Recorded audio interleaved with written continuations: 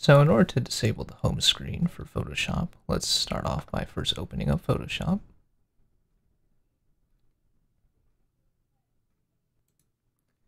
And once we're in Photoshop, we'll go to Edit, go all the way down to Preferences, and then we'll go over here to General. And then I'm going to uncheck this Auto Show the Home Screen. We're going to click OK. And then afterwards, if you're on a Windows, press Control N. If you're on a Mac, press Command N. This will open up this menu right here. We'll just click Create.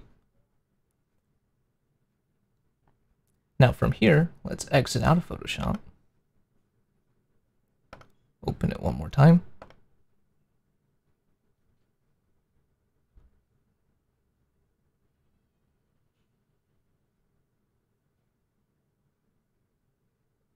And you'll see you no longer have the home screen menu, so you have effectively bypassed it and you're able to skip and load right into Photoshop. Thank you for watching.